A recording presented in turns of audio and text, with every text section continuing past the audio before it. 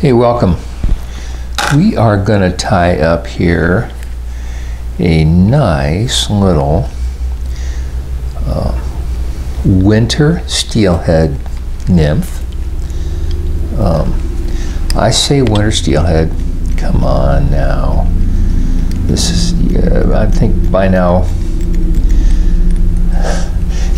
if you watched any of the stuff that I do, I'm of the opinion that, yeah, there's some things that are sort of summer and there's some things that are sort of winter, but doggone it, these fish, you know, if you get the right circumstances, summer, winter, if you've got a fishy fly, so I'm trying to get this on here. I don't want my thread to show much.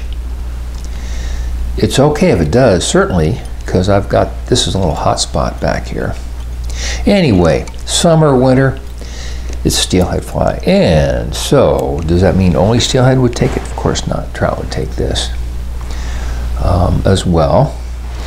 So I've got some fluorofiber, a little hot spot there.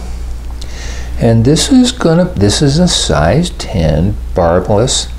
And you'll see me, you know, I've been tying salmon flies and larger steelhead flies so much that I struggle.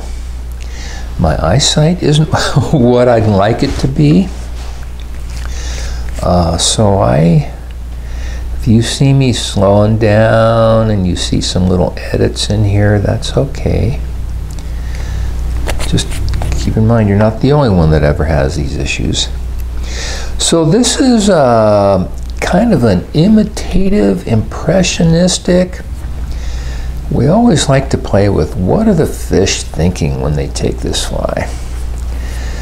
So if we're fishing this in the winter or in the spring, there's every likelihood that there are going to be, you could have other fish spawning, have salmon or steelhead or whitefish perhaps spawning, brown trout, depending on what waters you're in.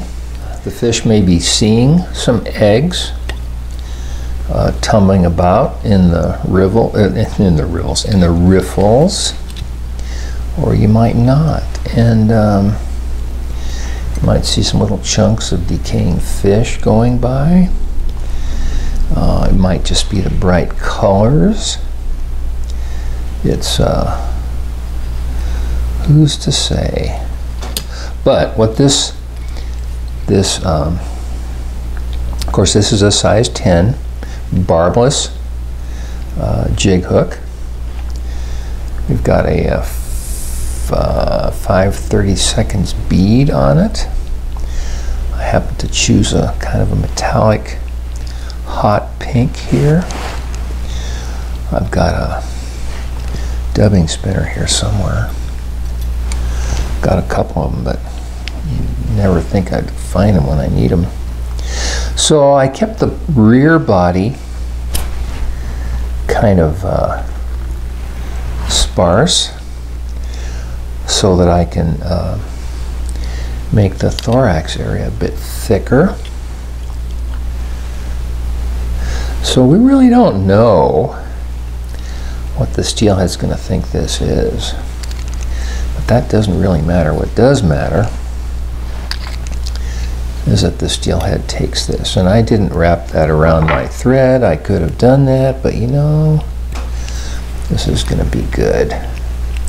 And I've chosen a hot, like this is a flow orange thread. Got a bright bead. The bead's pink, the thread's orange. It gives you a couple of bright colors.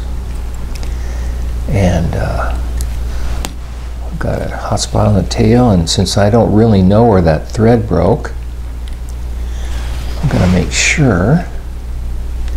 I could have pretended that I knew it was okay, but I didn't. So what we've got here is a kind of a cream colored nymph, and I'm going to pick out that thorax a little bit.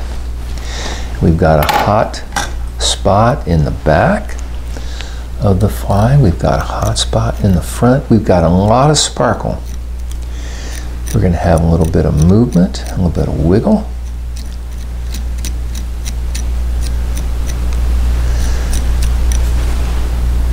And it doesn't really matter what we say the fish think of this. What matters is that they take it. And I am confident that this is going to be a winner for winter steelhead. Hope you have fun. Give this a try. Experiment with some variations. I think you'll like this fly. Thank you.